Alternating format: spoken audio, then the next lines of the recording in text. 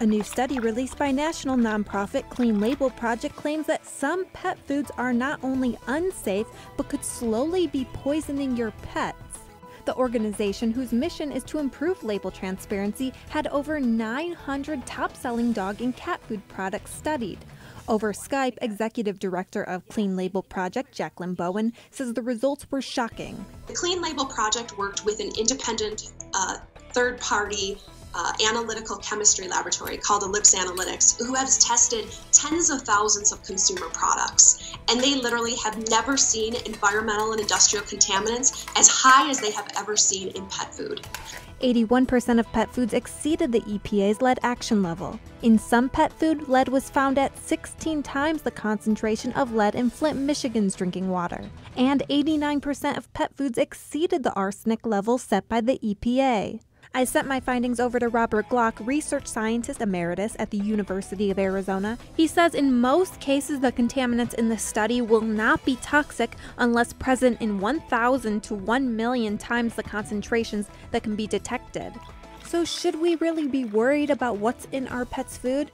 I talked with some Tucson locals about these findings. That's a little discerning. That's frustrating. If that's in my dog food, I would definitely want to change.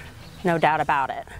You know, unfortunately, arsenic's in a lot of our food, and I don't know what you can do about it except make it from fresh food, and even then, you're going to get it.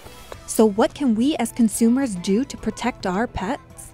Clean Label Project says to be aware of marketing tactics like the terms high quality, natural, grain-free. The study found that these brand messages, along with higher prices, were not an indicator for quality.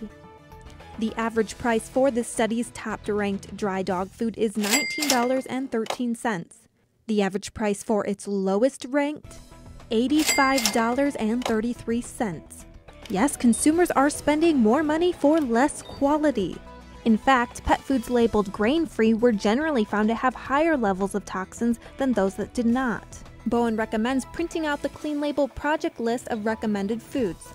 All products tested have been rated 1, 3, or 5 stars. Taking this list to your local veterinarian to find a product that is not only lower in contaminants and toxins, but also meets the dietary needs of your pet. When in doubt, buying turkey was found to be the cleanest protein source with the least amount of contaminants overall. Their diets aren't like ours. They eat the same thing 2 to 3 times a day, every day of their life. So with that, the exposure that they're having to these environmental industrial contaminants and toxins is so especially important. And the fact that no one is talking about it, we're really looking to drive that awareness. So where does your pet food rank? Clean Label Project's pet food rankings and recommendations can be found on our website, KEGA9.com. I'm Stephanie Dunlap, KEGA9 on your side and totally Tucson.